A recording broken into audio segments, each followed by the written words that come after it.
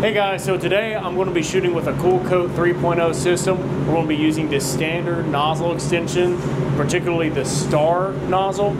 And right now I got it set to 80 kV with the DPW activated. So we're going to do a Faraday challenge here. So I'm going to coat the inner face first, then I'm going to work on the outer face, hit the DPW off because it only works for Faraday areas, then coat the rest of the wheel itself.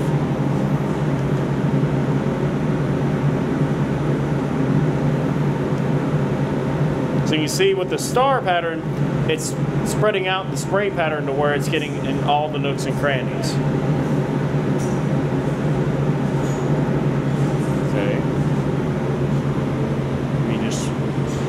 Okay, now I got the inner face done. Let me get the outer face here.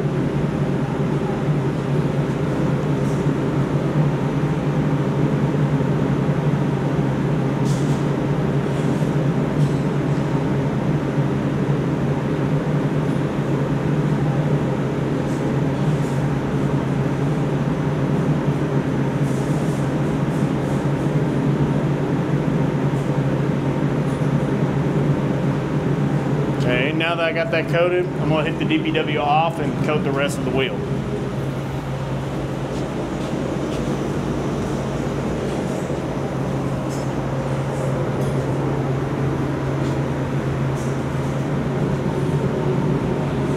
So now I got the DPW off, I'm just going to coat the barrel here.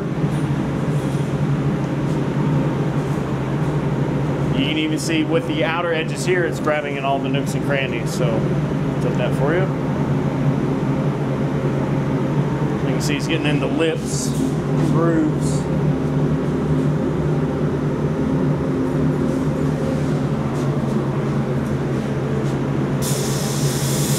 Oh, there we go. Let's see what we got going on here.